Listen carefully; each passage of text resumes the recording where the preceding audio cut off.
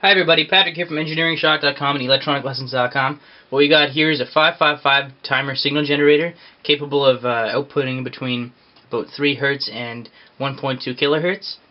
It's got four pins, VCC, which is between, I'd say, 3 volts and 9 volts, your DC ground, your output, and your RST line. Now, RST means that if you ground that line, your signal generator becomes inactive. So as soon as you ground that, you're essentially grounding the reset line through a pull-up resistor. So you have that option. Easy for microcontroller connections and interface. What we've got here is a 2 mega ohm variable resistor, 10 turn trim, a 10K R1 resistor, and a 0.1 microfarad capacitor for timing resistor on pin 6 of your 555 timer.